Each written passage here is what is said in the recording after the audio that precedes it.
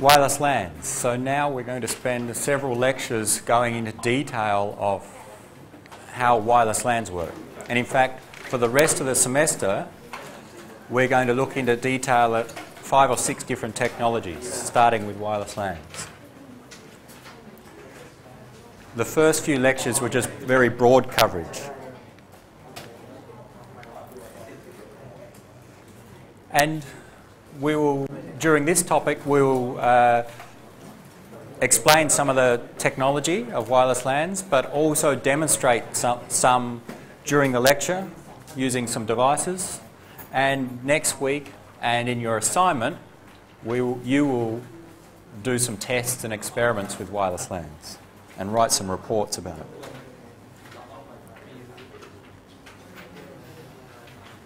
So the aim in this topic is for you to understand how 802.11 wireless LANs work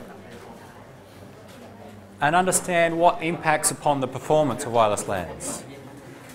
We care about performance always, performance in terms of how fast we can send, sometimes performance in terms of how much delay is involved in sending data, and also those other factors of distance, cost,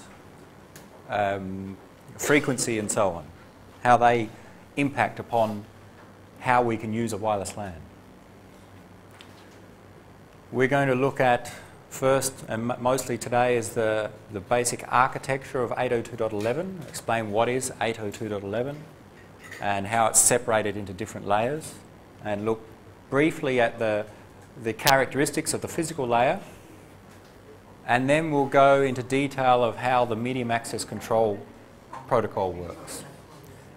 And there's 2 main parts of medium access control: managing the network, doing things like when I turn on my laptop, I need to connect to the wireless LAN. How does that happen? That's the management features. And then once I connect to the wireless LAN, I want to access some web page. How do I send my data across the wireless link? And we'll see that we use a mechanism called the distributed coordination function. And we'll go through some in-depth how that works. We won't talk so much about security.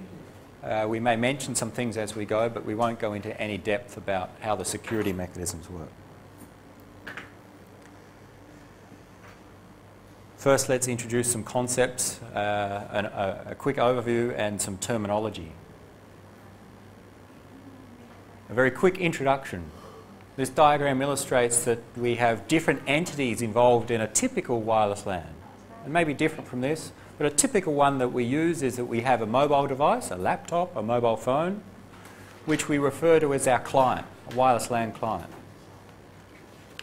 And that connects wirelessly to usually a fixed device, a wireless LAN access point. So this blue line here, this zigzag line, is showing a wireless link. This is our wireless link.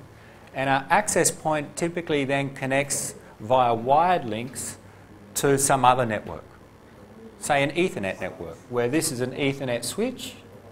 These are just some desktop computers connected to that switch via Ethernet, wired links, maybe some router, and a router off to the internet. And then we have the rest of our network. So the wireless part is just here, between the client and the access point. And that's what we focus on when we talk about, when we go into the details of the data transfer, this part. But of course, in practice, we want to access not just something, we want to get information not just from the access point, but from other computers in the internet. So we have a wired connection, usually in this part. So a client needs some wireless the client device. Now, this is an external one. Of course, laptops, mobile phones have this built in, basically. The transmitter and receiver and antenna is built into a laptop. This is an external one. And an access point like this, similar, but just some hardware that has similar wireless transmitter and receiver, has some antennas, and maybe has some software to do a few extra things for managing the clients that attach. You see these if you look in the corridor when you're walking around, you'll see them on the walls that provide that wireless LAN access in SIT.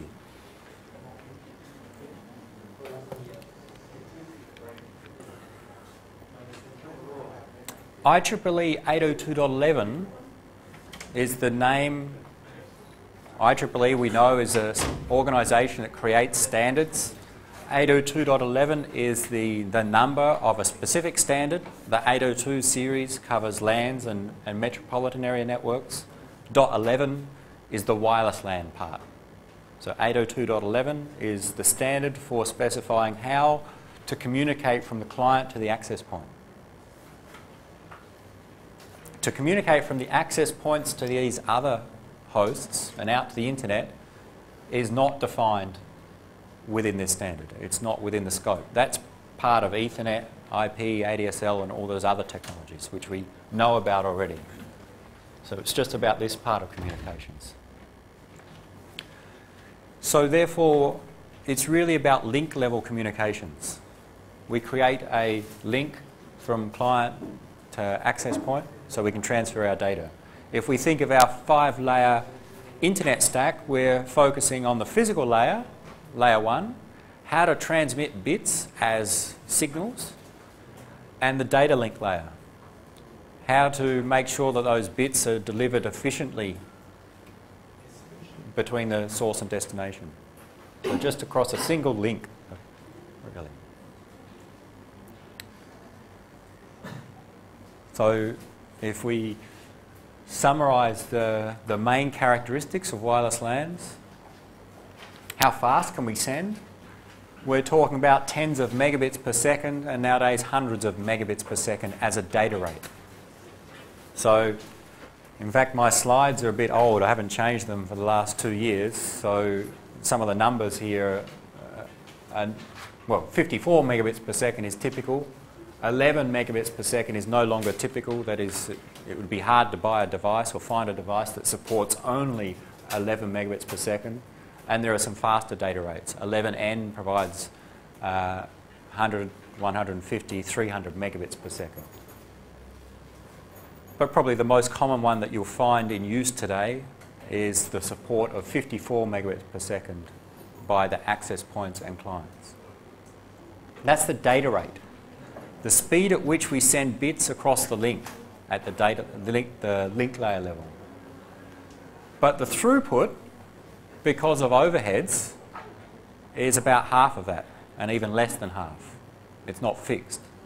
It depends on different conditions. So we're talking about 5 to maybe 25 megabits per second.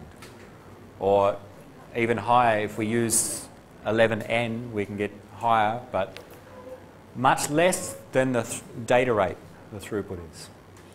And even worse, it's shared. That is, if everyone connects from their mobile device right now to a single access point, the data rate may be 54 megabits per second, the network throughput may be 25 megabits per second, you may only get 500 kilobits per second because you must share that amongst all the other users. So the individual throughput can be much, much lower than what this number is. We'll explain how that, or why that's the case and do some calculations during this topic. We care about how fast, how far we can transmit. We're talking about tens of metres inside, hundreds of metres outside in typical configurations. The signals pass through walls, but they are impeded. That is, there's significant power loss as the signal passes through a wall. So it will not go through many walls. What's the transmit power being used? Ranging with typically the order of milliwatts to up to around 100 milliwatts, the typical configuration. Some devices higher power and maybe 200 milliwatts, even up to 1 watt. But most devices are in up to 100 milliwatts. That's the transmit power. The higher the transmit power, the larger the distance, but the more energy we consume, and particularly important in mobile devices. The most common frequency channel or frequency band used is the 2.4 gigahertz unlicensed part of the spectrum. There's another one, 5 gigahertz, but that's much less common in terms of the usage. Okay, thank you. So 2.4 gigahertz is the main frequency band used for wireless LANs. Are they secure? There are mechanisms that provide satisfactory link level security. WPA is the acronym for one of those mechanisms. So yes, can provide sufficient security for most applications if they're used correctly, if the security mechanisms are used correctly. So we're going to go through the details of the technology and come back to some of these characteristics through this topic.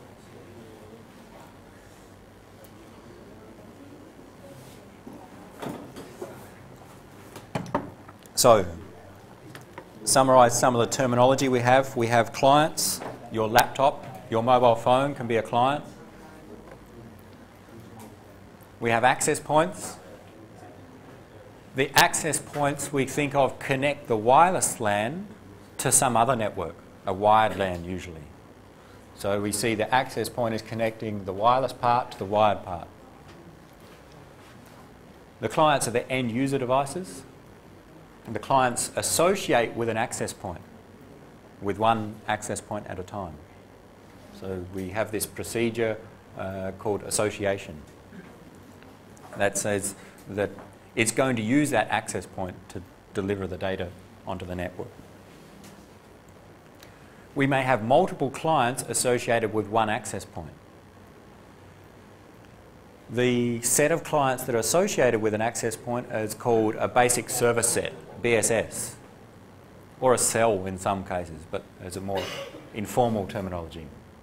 Because similarly in cell phone networks, mobile phone networks, we have a base station and the phones within range of that, or the transmission range of that base station creates some cell. But the formal terminology is a basic service set. And those access points may connect onto a wired network, and we may have multiple access points connecting into a same wired network. This is a switch where both access points are connected via cables to that switch, an Ethernet switch, which then connects off to another switch and some PCs in this example network. There are other configurations, but this is the most common. So since we may have multiple access points connected to some switched LAN, the set of all clients and all access points within the network is called an extended service set. Single access point and its clients, a basic service set. All of the access points and their clients in some connected together, usually managed by one organisation, referred to as an extended service set. And a client can move between access points. The clients, of course, may be mobile. You have your laptop or your mobile phone. As you walk, you may be associated to one access point. As you move away, you may disassociate with that access point and connect to a new one, because you've got better connection to that new one, closer distance, and therefore a better connection and higher data rate, for example. This process of changing between access points is referred to as a handover. You hand over from one to another.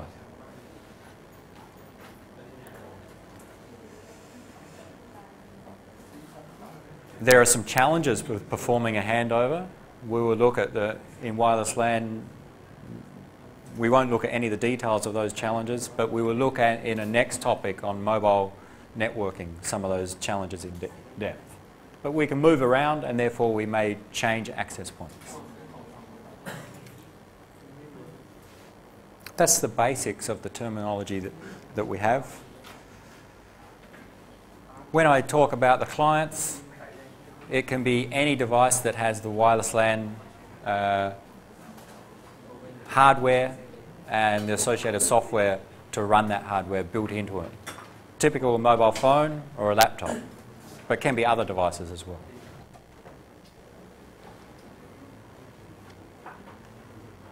The 802 architecture covers standards for different LAN and metropolitan area network technologies. Our 5-layer internet stack, from physical layer up to application layer, IEEE 802 covers technologies mainly at the physical layer and the data link layer. Transmitting bits as signals and making sure those bits are delivered efficiently across a link, the data link, and doing extra things like addressing and setting up the link. So that's the focus of all the 802 standards, including Ethernet standards, the Ethernet family, 802.3 and its extensions. Token ring, older LAN standard, 802.5. Wireless LANs, 802.11. WiMAX, we mentioned yesterday, 802.16 for wide area links, and others. There was .22, there's more than .22 now, that cover wired and wireless technologies for local and in some cases also wide area network links. Bluetooth, Zigbee, mesh networks all fit within some of these other standards. We're focusing on 802.11. All of these have a physical layer and a MAC layer, medium access control layer, that may be specific to that technology. But they all share a logical link control layer, 802.2. This is for addressing, assigning addresses to devices, and in some cases for setting up the link. But some of these standards don't use this to set up the link. They just use the addressing part of it. The MAC layer, what does Medium Access Control Protocol do? What's a MAC protocol do? What do you think a MAC protocol, Medium Access Control, what's the basic explanation or definition of a MAC protocol?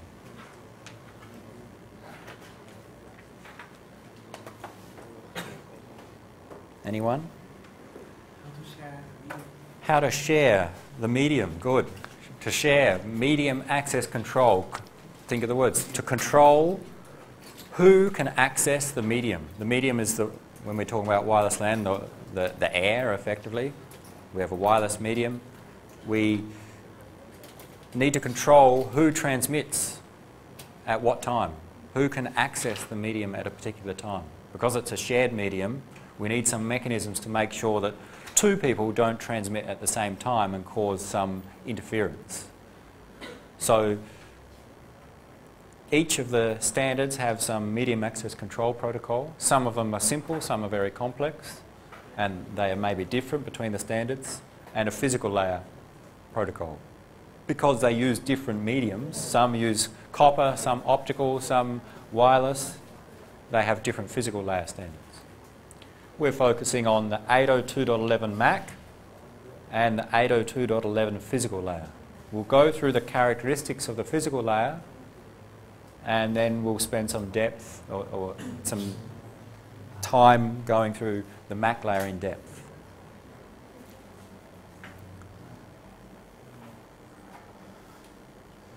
Within the 802.11 block from the previous diagram, there are some different extensions to the original 802.11 standard.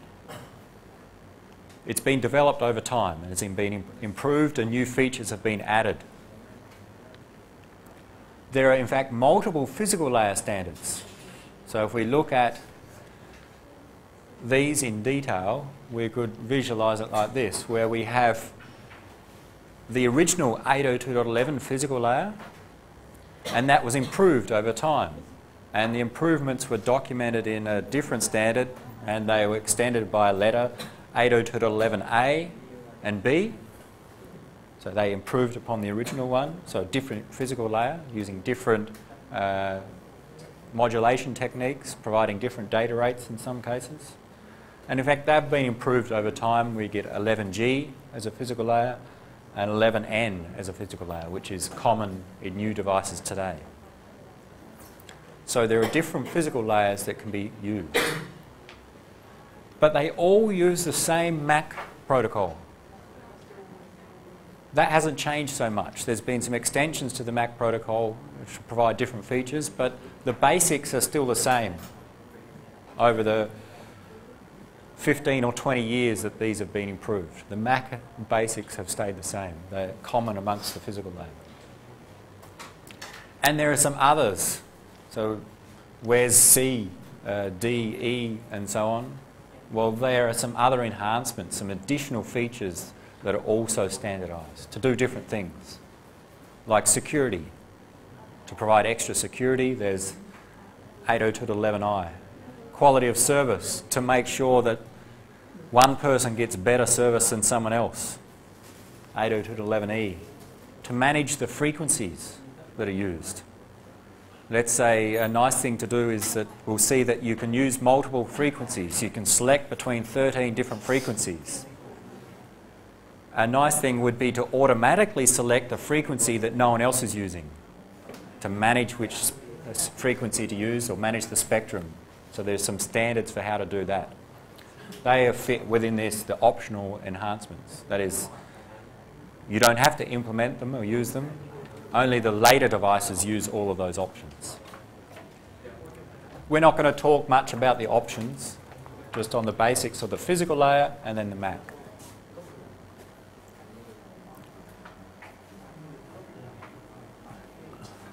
So let's look at the characteristics of the physical layer.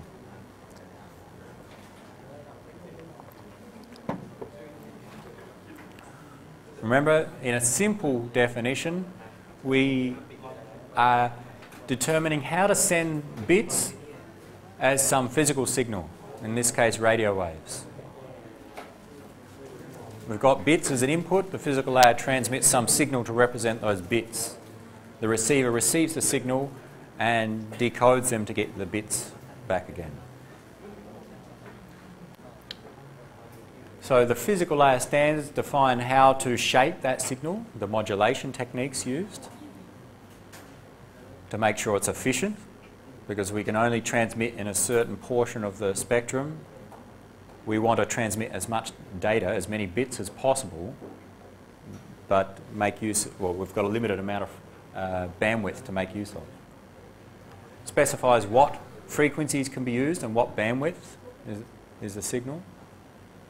And some timing so that the sender and receiver can synchronize with each other, so that the receiver knows when the first bit or which part of the signal represents one bit and which part represents the next bit, the synchronization between those bits. We're not going to spend any detail explaining how they work. It takes a lot of effort, and it's something that we don't have enough background to cover in this course. It's something maybe in telecommunications and so on you may cover, because we haven't covered the modulation techniques and so on in detail in the previous course. But we'll mention just the main characteristics. The things we care about really, if we hide some of the details, are the data rate, how fast we can send in bits per second, the range, how many meters can we transmit our signal. It depends on two different factors. It depends on how much power we transmit with and how good our receiver is at receiving the signal and understanding the signal, the sensitivity of the receiver. What frequency we can use and what bandwidth do we use for transmissions. And related to that, how many different channels can we use? So we'll look at these characteristics for the different technologies available. This table summarises some of those characteristics for the different physical layers that have been developed over time. Originally, the 802.11 standard was released in 1997, so that's what, 15 years ago, 14, 15 years ago. The original standard used a frequency band of 2.4 gigahertz. When I say 2.4 gigahertz, it uses a range of frequencies in around 2.4 gigahertz. That is plus or minus several, well, I think it's plus or minus 100 megahertz. We'll see a diagram that shows that shortly. The modulation technique was DSSS, direct sequence spread spectrum. That was the way at which the signal was shaped, or the modulation was used. There were 3 non-overlapping channels available to be used.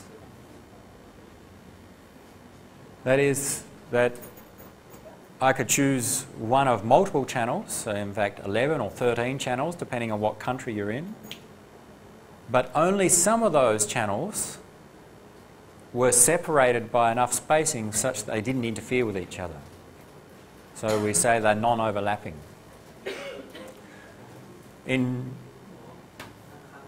The benefit for non-overlapping channels is that if we have 2 channels non-overlapping, then 2 people can transmit at the same time and not interfere with each other, effectively giving us higher throughput for the system. So the more non-overlapping channels, the better for the end user performance, potentially. We'll come back to the channels in a moment with a diagram, but let's go through the other characteristics. The data rate, the initial data rate was a maximum of 2 megabits per second. And in all of these, this is the maximum. That is, you could select, or the device could select between different values. The maximum it could go up to was 2. And the range was between 20 and 300 metres, approximately. The range depends on many different factors. It depends upon the transmit power of the device, and the transmit power was not standardised. There were some limits, but you could use different transmit powers. It depends upon the environment. Are you inside or outside? And therefore, there's no exact number for the range. But typically indoor, tens of metres, outdoor, hundreds of metres.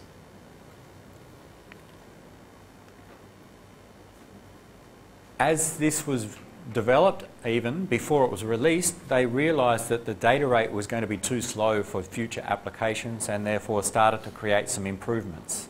And they created, the people creating the standard created 2 improvements at the same time, 11B and 11A. They were released at the same time, A and B, 1999. But 11B was designed to be backwards compatible with the original 802.11. Used the same frequency band, the same modulation technique, but provided a higher data rate by using some different encoding, some better techniques, up to 11 megabits per second.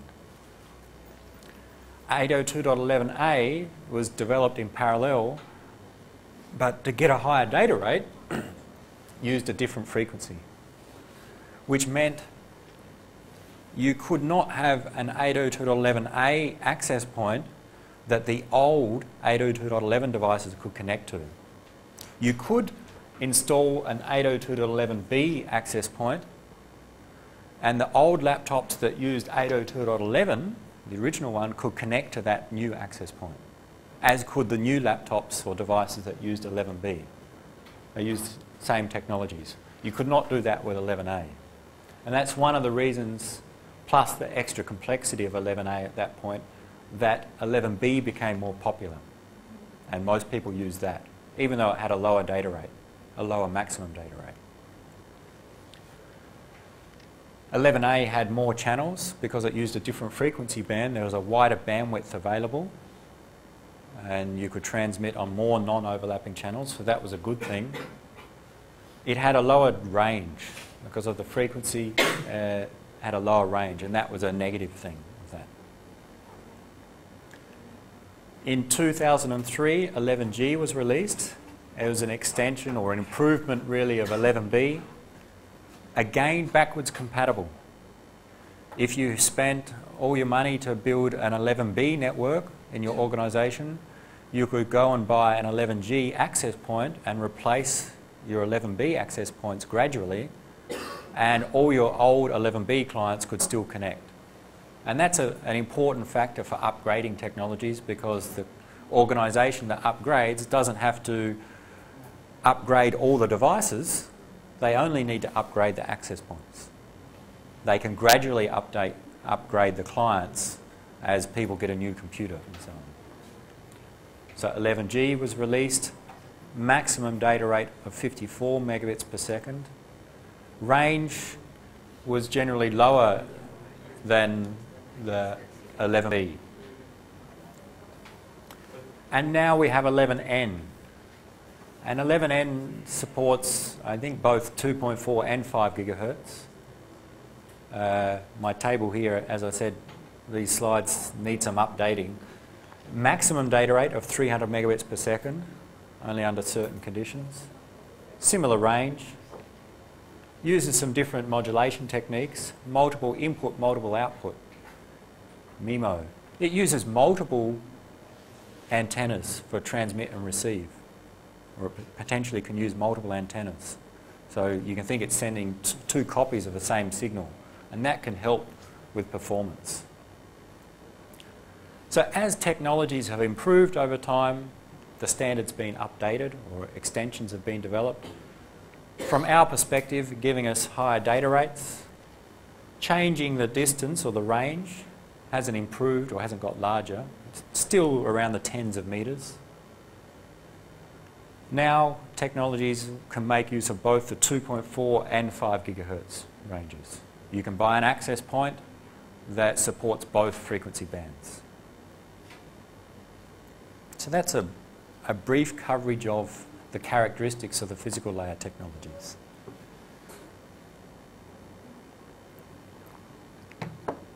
There's a couple more slides on this, and then we'll come back to these non-overlapping channels. An example first. Let's look at my laptop and see what characteristics it has in terms of the wireless LAN.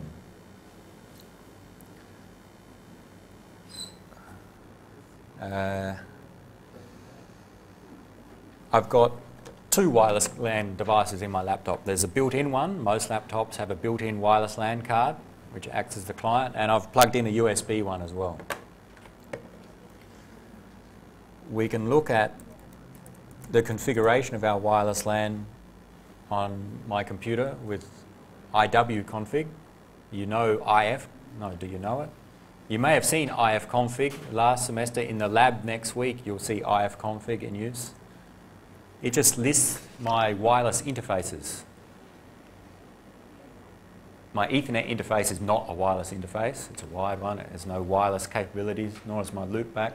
I've got two wireless interfaces, WLAN 0 and WLAN 1.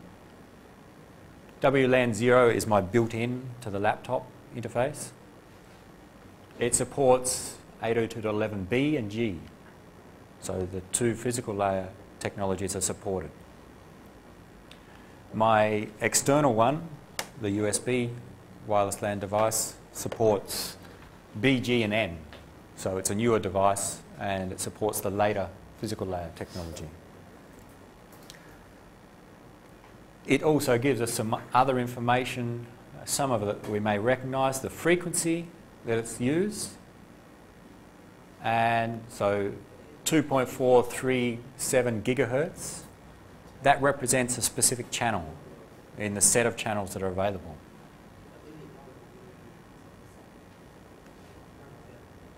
We said that a client associates with an access point. When you want to connect and send data via an access point, you need to first associate with that access point.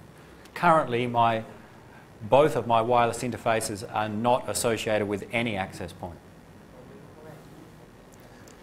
If I associate with one access point, if I can remember, if I tell wireless LAN 0 to associate with an access point, remember our terminology, a single access point and its clients is referred to a basic server set. The set of access points run by one organisation is referred to an extended server set. So I'm going to tell if I have a strong enough signal, to access the extended server set with the ID, and this is what you'll see or refer to as a network name, WSIT. I want my wireless LAN built into the laptop to associate with an access point connected to the extended server set identified by WSIT. That's the name.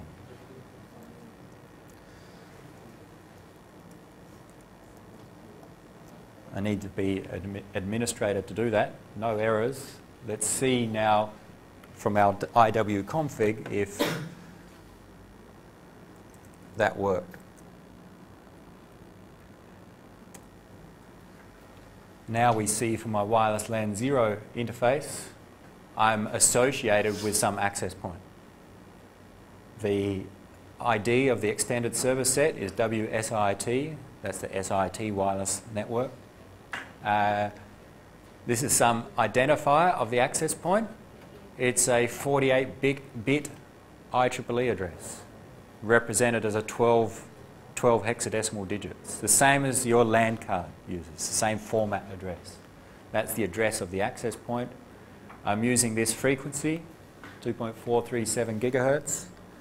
The mode manage means the mode of connecting to an access point. The access point is managing clients. Some other information, the bit rate, the data rate for the connection is 1 megabit per second. It can go faster than that, but I think until I transmit some data, it will sit at 1 megabits per second. The transmit power that my client is using is 20 dBm. How many milliwatts? Remember, we can express power levels in decibels, and that corresponds to some absolute value in watts or milliwatts. Who can remember? 10 log the power level. So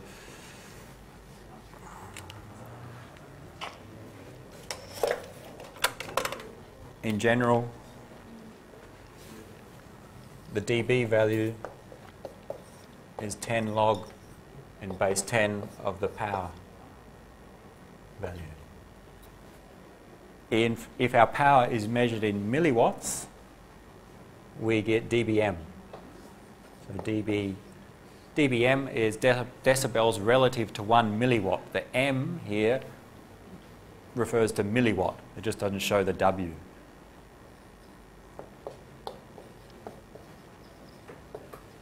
Of the power measured in milliwatts.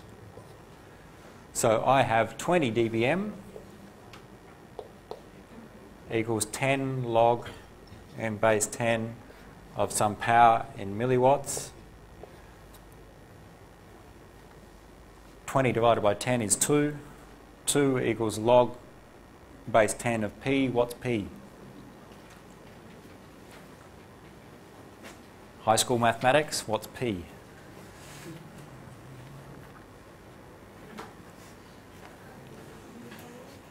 (20) equals 10 log P, log base 10. It's 100.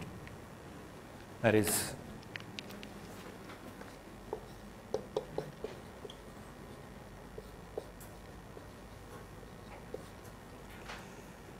(10 to the power of 2 is 100. So P in milliwatts is 100 milliwatts. That is, the log of 100 is 2. So 20 dBm is 100 milliwatts. That's my transmit power of the wireless device. And that's for most devices, not all, but most, that's the normal transmit power or the maximum transmit power that they use. The other things are characteristics of the wireless LAN. Some we will have to, once we go through the Mac, we'll explain what they are, these ones. Link quality, some measure of how good the link is between my client and the access point.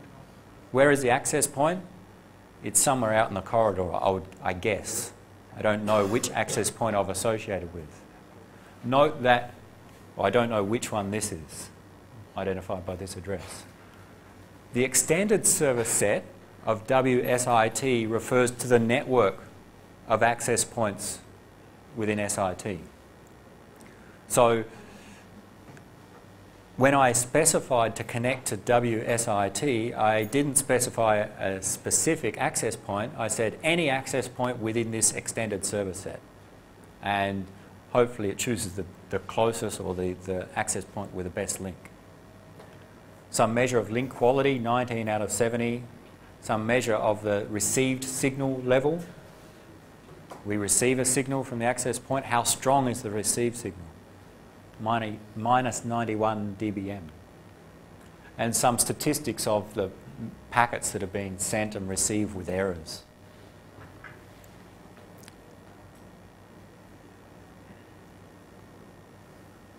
I run that, I look at it now, so that something has happened on my computer. I've transferred some data, my computer does things in the background. Same characteristics, same access point. The data rate now is 36 megabits per second. So it automatically switches between different data rates with the aim of using the highest data rate possible that gives a strong enough signal. It turns out the higher the data rate that you use, you need a stronger signal to be able to understand what is transmitted. Or in other words, you can use the highest data rates over a short range. You can use the lowest data rates over a much longer range. Same transmit power, that doesn't change or hasn't changed. The link quality has changed, that may vary over time. The signal level has changed. And that's about all we can see from this information. So that's an example of some of the physical layer characteristics for my wireless device. Any questions before we move on? Mm-hmm. When you come into the ESSID, you automatically select the best access point, right? Yes, so in SIT, you know there are multiple access points. They're all part of the one network or the one extended server set named WSIT, with the idea that you can connect, you specify WSIT and it will connect to the, hopefully the best access point. But why your laptop didn't automatically connect to the strongest signal access point?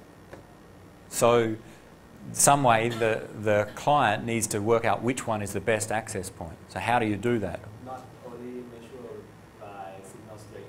So what we'll see is that my laptop can in fact be in range of multiple access points. Yes. Some may have different signal strengths from my perspective. I think another access point is On your device, yes, my device is here. So the question is, how does my laptop choose one of those access points to connect to? There may be 3 access points within range of my laptop. It needs to choose one of them to connect to. And that depends upon the implementation of your device. It's not part of the standard to choose that, but some ways, choose the one with the best signal strength. That's one obvious way. But you may use some not the best signal strength at one point in time, but maybe the best signal strength of several messages that have been received over the past the past second, for example. And is it necessary that different access point have to use different channel? No. We'll look at channels shortly. Same SSID. Some use the same channel and some use different channel. In theory, you can use any channel, any of the available channels. So the first thing is, how does my client choose the access point? We can do it based on signal strength. But how does my client know the signal strength? Well, we'll see that the access point sends some packets. When I receive a packet, I measure the signal strength. Maybe one approach is, okay, I just received 3 packets from each of the access points. Look at the best of those 3 signal strengths measured. Choose that access point. But if someone walks between my client and the access point, the signal strength may change because I am blocking the signal. So it may change over time, and it will change over time. So somehow, right now, access point 1 may be the best access point. 1 second later, access point 2 may be the best access point. The question then is, do we swap between them, or do we maintain the old access point? If we keep looking, and we'll see some other... If you look at the link quality, it's at 22, 15, 24, 18, just the link quality here. If I just keep looking, it's changing over time. So the link quality changes or varies over time due to the environment. So we need to be able to choose the best access point but not change between them too often. The question about the channels, we'll go through that when we look at the channels available in a moment.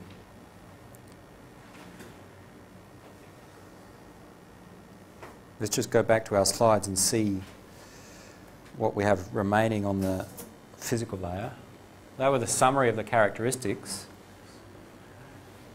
Let's look at or make some assumptions about how the physical layer works in terms of transmitting signals. We are using broadcast radio or a point to multi-point transmission. It's wireless. We have omnidirectional antennas, not highly directional, so we don't consider it as point to point. The normal operation is that we have a transmitter. It transmits in all directions. It transmits a signal with equal strength in all directions. Therefore, anyone within distance or within range of that in any direction should be able to receive the signal.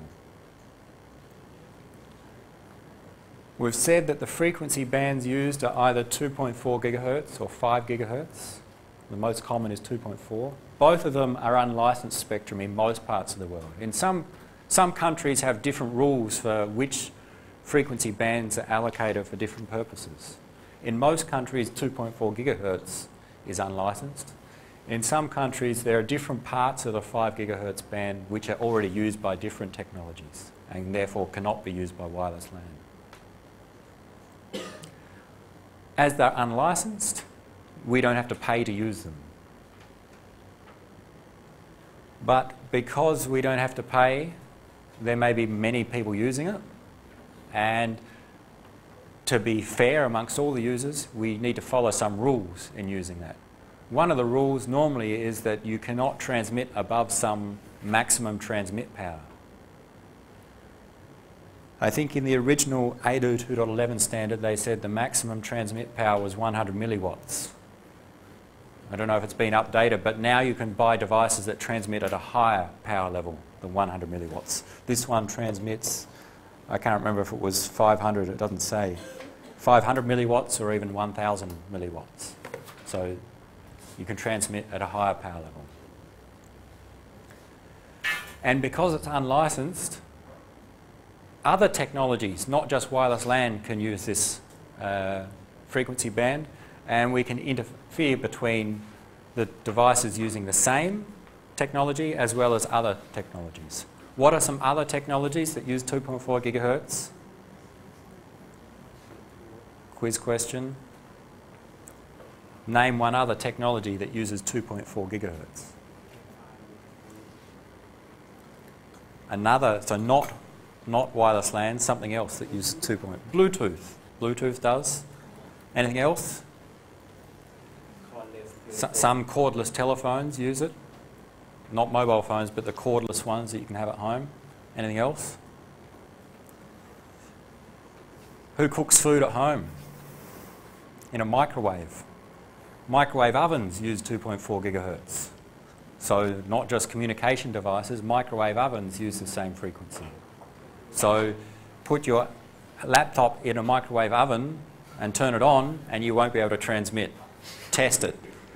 No, they use the same frequency and potentially can interfere with each other. So other devices can use the same frequency and we need to deal with that somehow.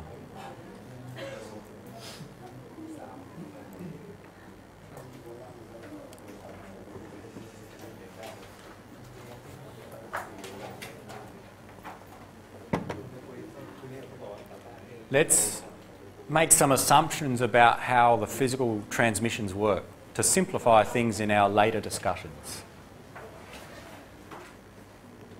These assumptions in most cases hold true or help us in discussing the characteristics we're interested in. We'll say that a radio device's transmission can be received by all other devices within some transmission range. What is the transmission range? Well, in real life it varies. It depends upon the signal strength I transmit with, the capabilities of the receiver, and the environment, that is, the interference in there. But if we can approximate and say, okay, the approximate transmission range is 30 metres, plus or minus several metres, but if we say the transmission range is 30 metres, then to simplify things, we'll say that all nodes within 30 metres of the transmitter will receive the transmission. Any nodes more than 30 metres away from the transmitter cannot successfully understand or receive the transmission. When we say a transmission range, that's what we mean. Anything within range can receive, outside of range cannot. It's not that simple in practice because the range varies. And we'll assume that the range or the transmission goes in all directions. Typical antenna is an omnidirectional antenna, which is the same in all directions on a horizontal plane, but maybe weaker up and down, more like a donut around the transmitter. But let's keep things simple, even simpler, and say it's an isotropic antenna. That same up, same down, same in each directions around, just for simplicity for considering our transmitter. A radio device cannot transmit and receive at the same time, the way that they implemented, because of the interference. If I try to transmit and receive at the same time, when I transmit, that signal is received by my receiver, and that signal is very strong. So if someone else tries to transmit to me, if I'm transmitting and receiving at the same time, then I will not receive what the other person transmits, I'll receive what I just transmitted. Or at least what I transmit will interfere with what the other person transmits. So most, if not all, wireless devices are built or implemented such that they either transmit or receive. So we'll assume that that's the case.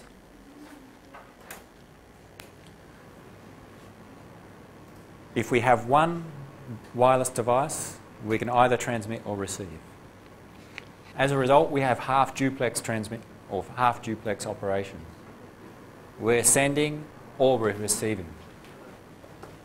Most wired networks, such as Ethernet, have full duplex. I connect a cable to my laptop to the switch. I can transmit on some wires and receive on other wires at the same time. There's a big difference in terms of performance. We'll assume half duplex.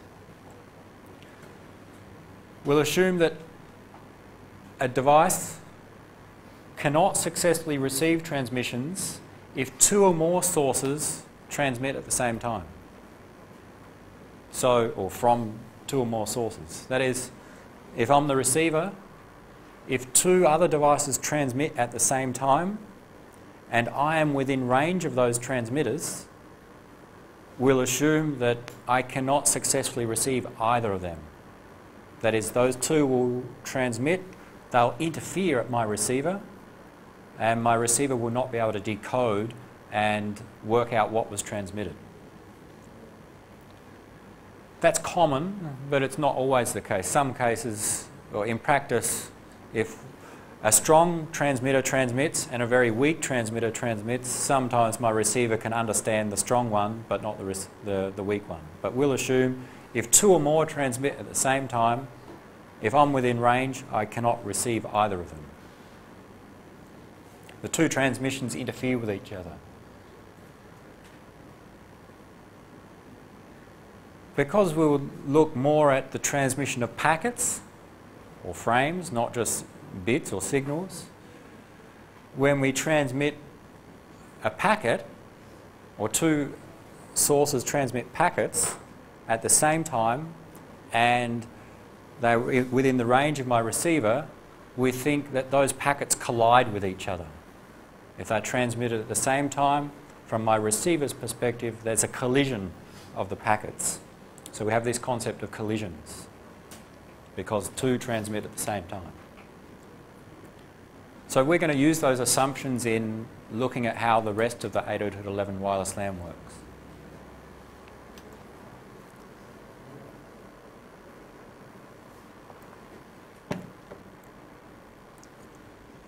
Let's look at one more thing before we go back, before we go on to the MAC protocol. Let's go back and look at channels and explain a little bit about channels. We have it on the website. There's a link, I hope.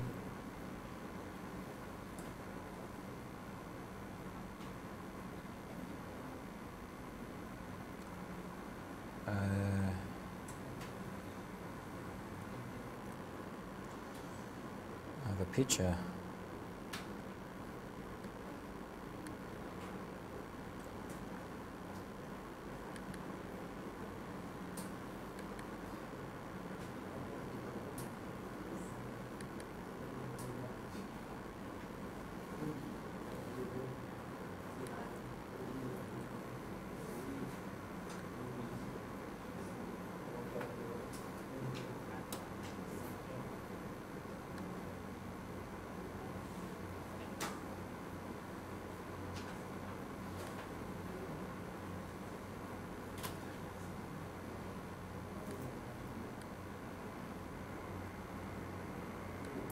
I have a picture, and I think it was originally taken from Wikipedia, of the channels for wireless LAN. And here it is.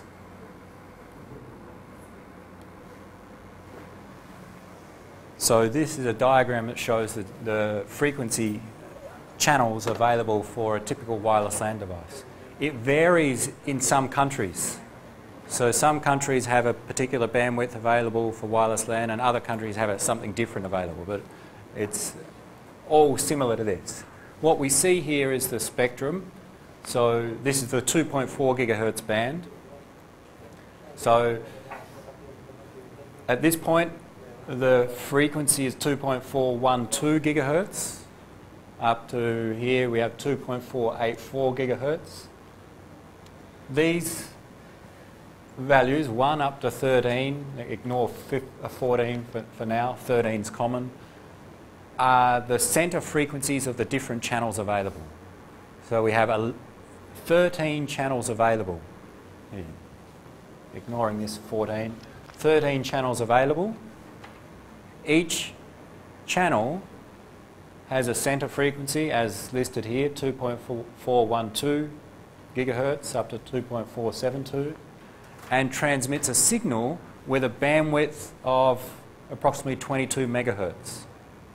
So our signal is not just one frequency component, but a range of frequency components. So shown here for channel 6, we're actually transmitting a signal from this frequency up to this frequency. And let's calculate or draw that.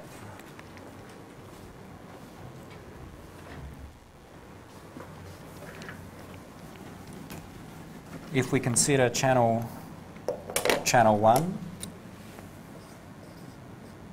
if the centre frequency is 2412 megahertz, channel 1, a bandwidth of 22 megahertz means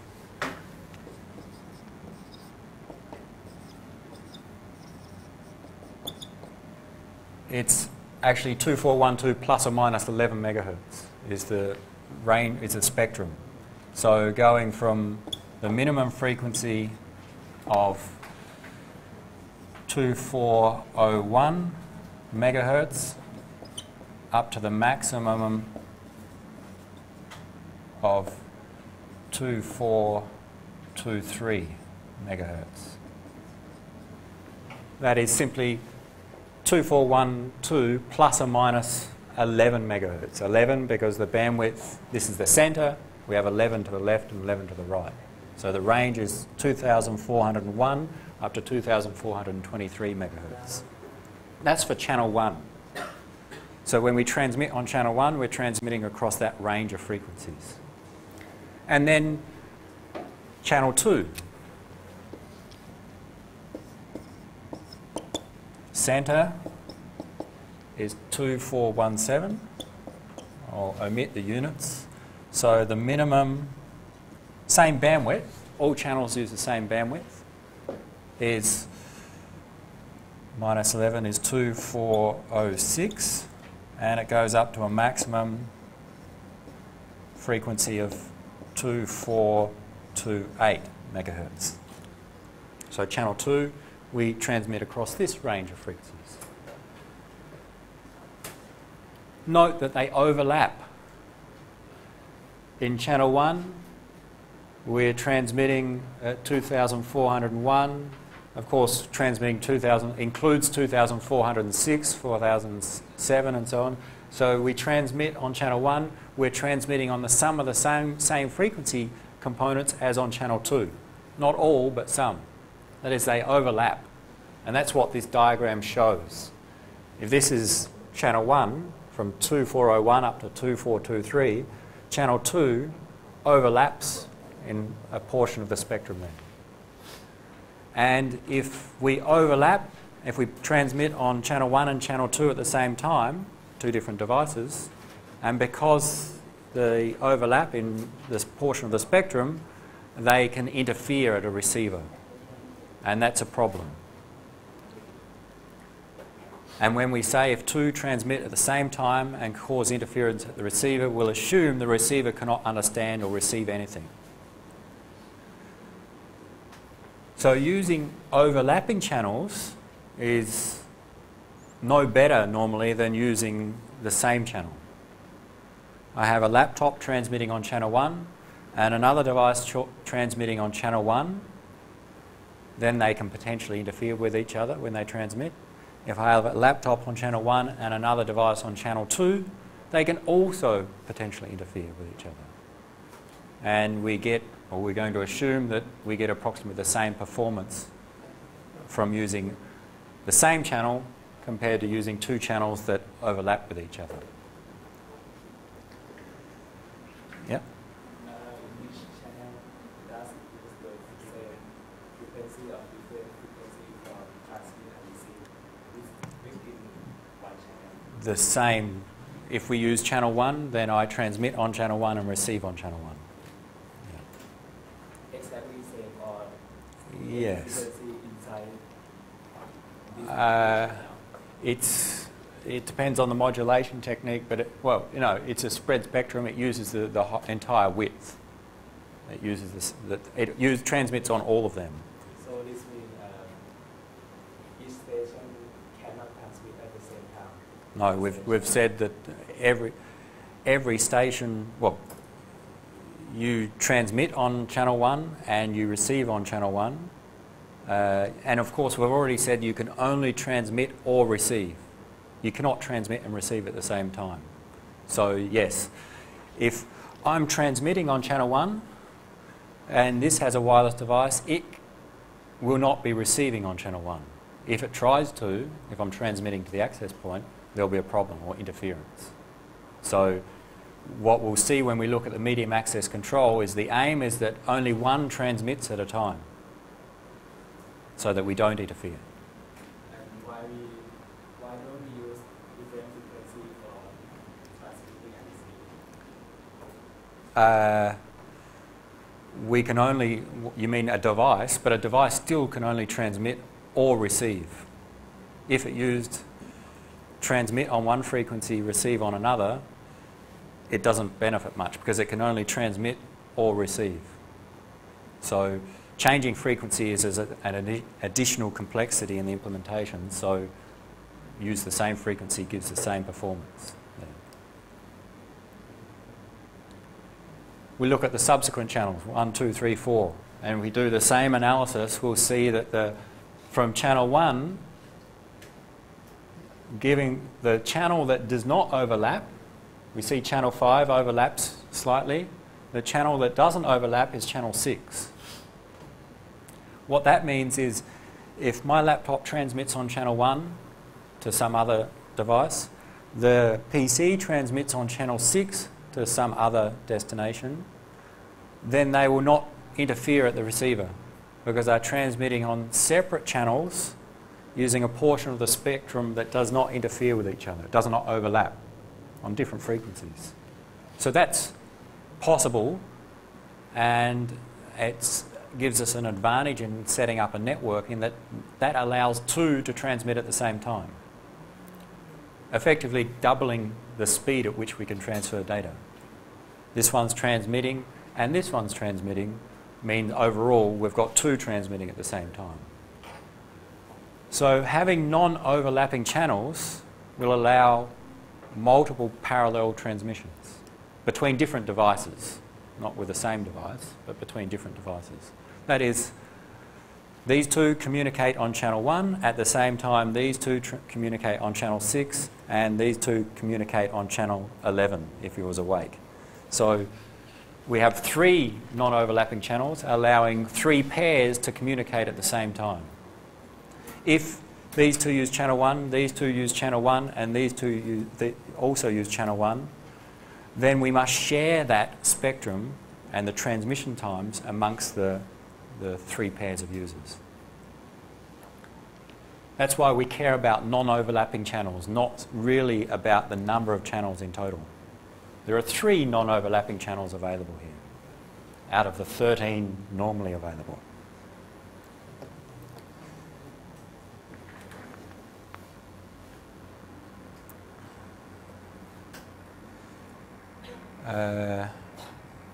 What's my device using?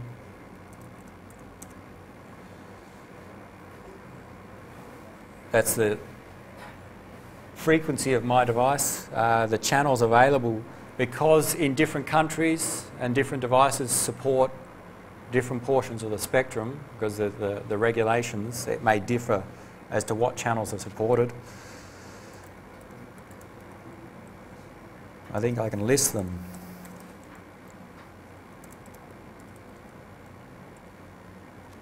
The channels on my device that are supported, there are 13 channels supported from 1 to 13. The current one in use is channel 6.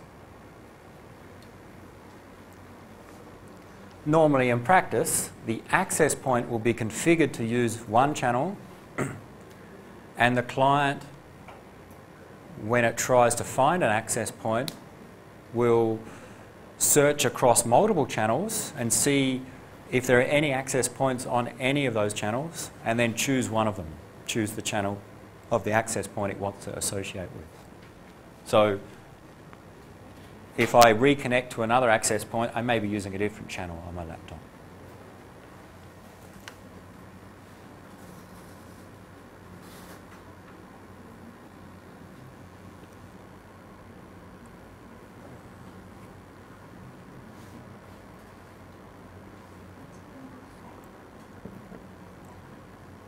So in summary about the physical layer, we've seen some of the characteristics, the data rates, the frequencies being used. We're going to assume from now on that we're going to have a device has some transmission range. Anyone within the range can receive the signal. If you're outside of the range, you cannot. We'll assume that we have half duplex communications. We can only transmit or receive. We cannot do both at the same time from a device's perspective.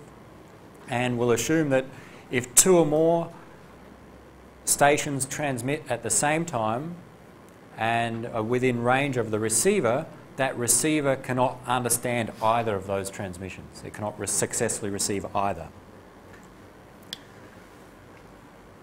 And what we'll go through now is the MAC layer. and how to control access to the medium. And there are two main parts of the MAC layer. How to manage your connections with the access point and how to transfer data. Today we'll just start on the management procedures. The data transfer happens after we establish some connection or association. Where's my pointer?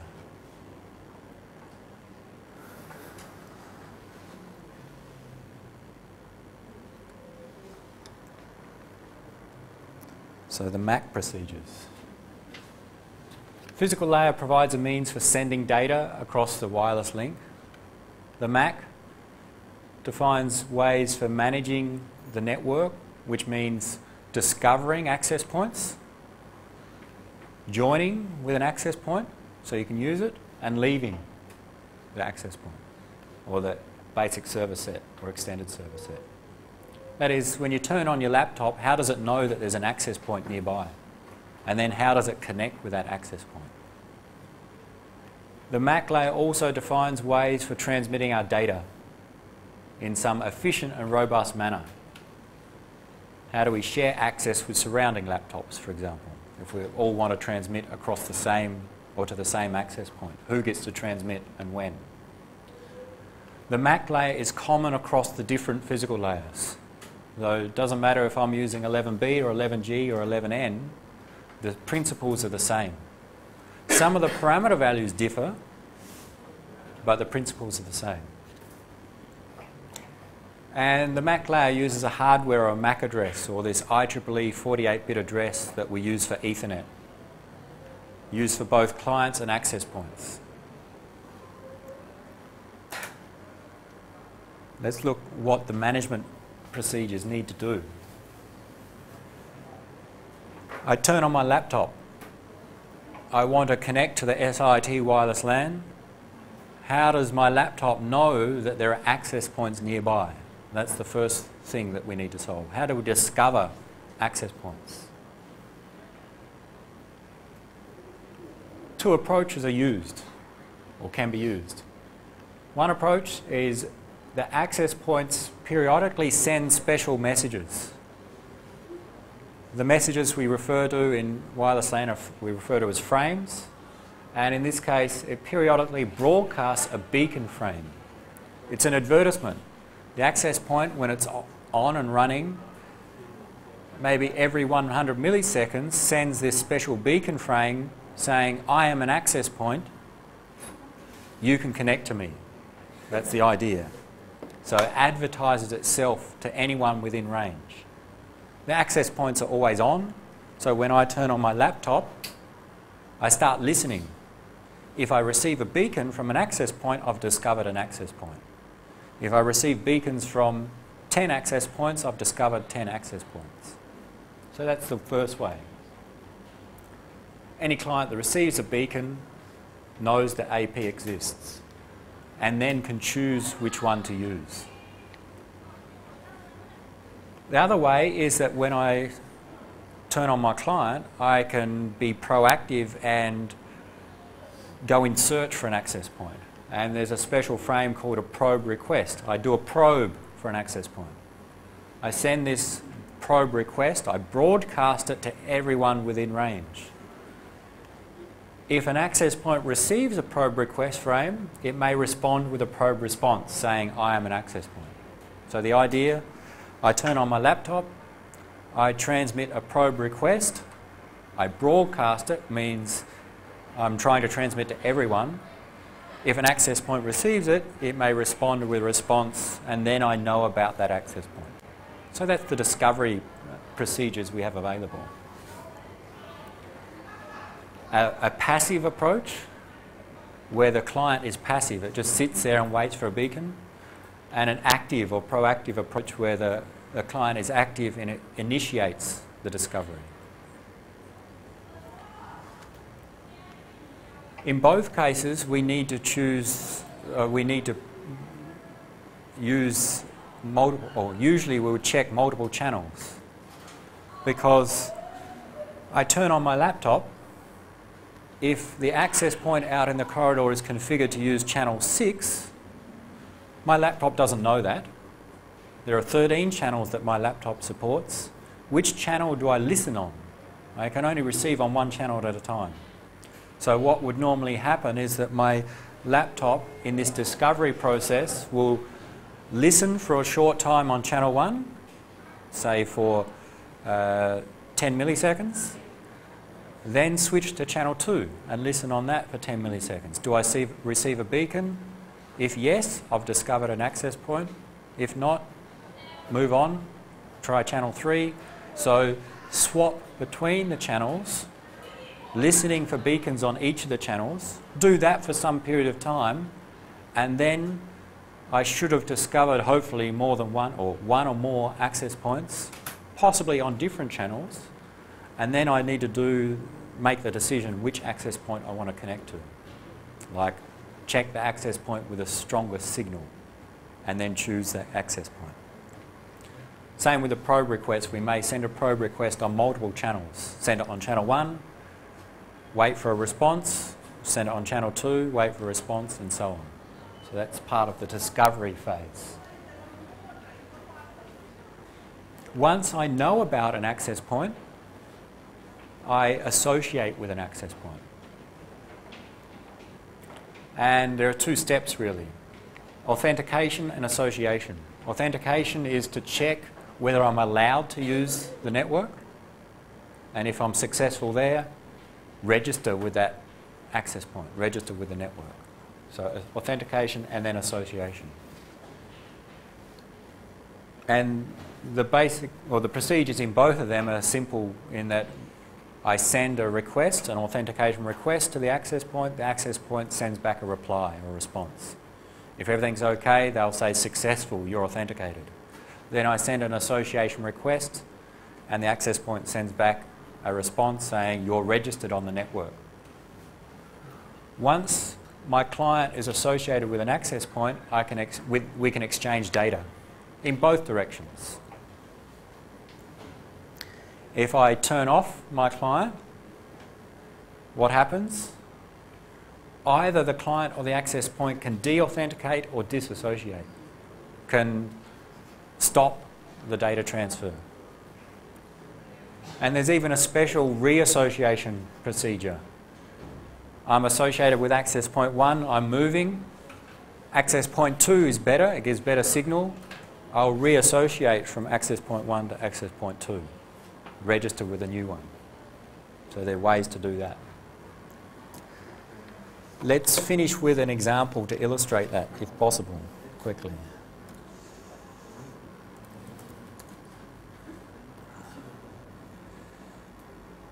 Remember, I have two wireless LAN devices in my laptop, the inbuilt one and the second one.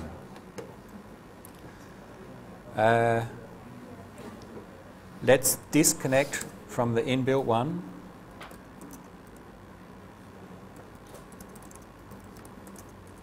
I'm turning off my wireless LAN 0 device, that is the laptop inbuilt wireless LAN device. Turn it down or turn it off.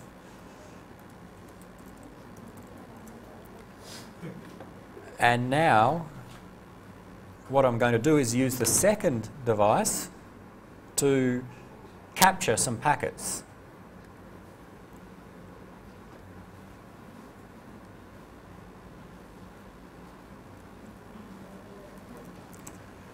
The idea is that what I want to demonstrate is the packets that are, or the frames which are sent to discover, join and authenticate with a network.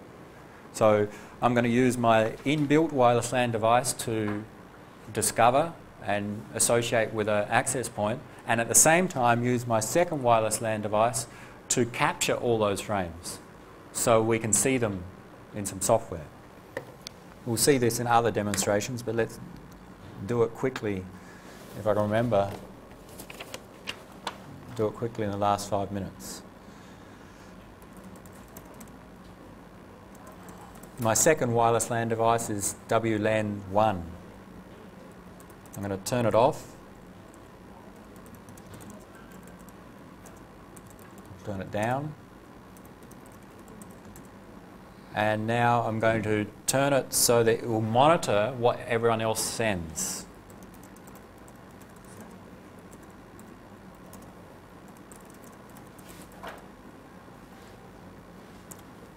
I'm going to turn it into a mode so that it will monitor what others are sending, so I can see what others are sending.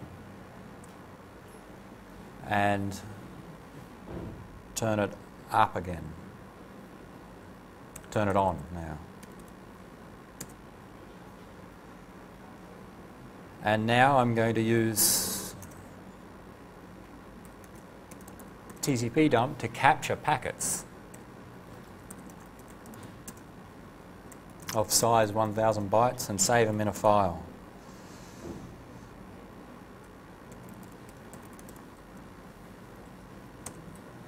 It's capturing packets, that is, this device, anything that anyone else is sending across the wireless network, this one should be taking a copy of right now, capturing those packets.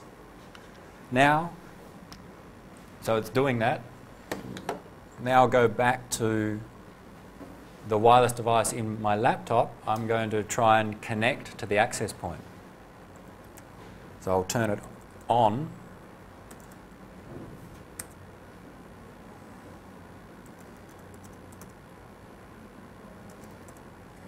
And let's look at the status.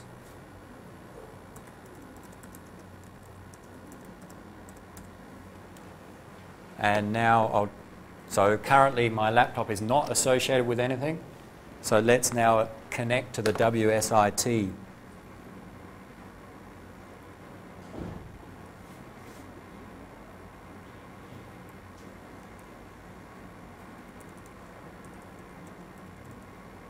Network. Sorry, I need permissions. I connected to the WSIT network. So I'm now associated with an access point. This is the identity of one of the access points with extended server set ID WSIT. Now if everything worked correctly, coming back to my second wireless device, I should have captured the messages which were sent there. I actually captured 76,000 different packets. Some of them should be the wireless packets which were sent by my laptop to the access point.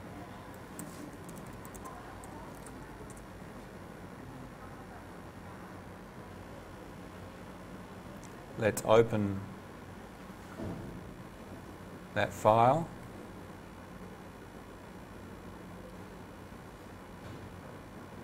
File 1.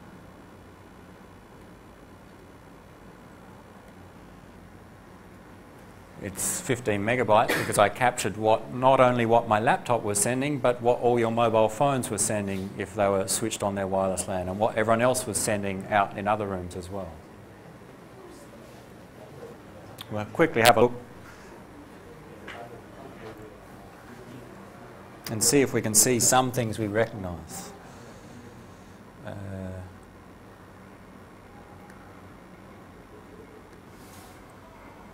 Here we are.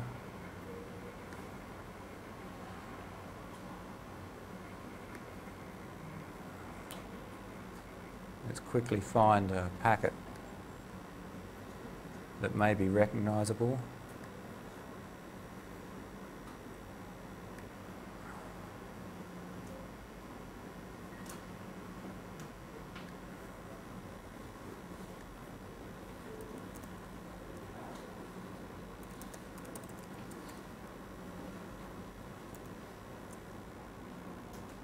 We'll try and find the wireless LAN frames which were sent of those. There were 76,000. Some of them hopefully were wireless LAN frames.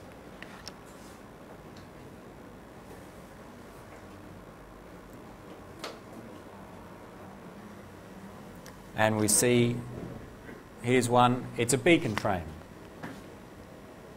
This is a summary information. At this time, this device with the MAC address 0002 sent to this special address. The all F's address means a broadcast. That is, there's an access point somewhere identified by this address that was broadcasted a beacon frame.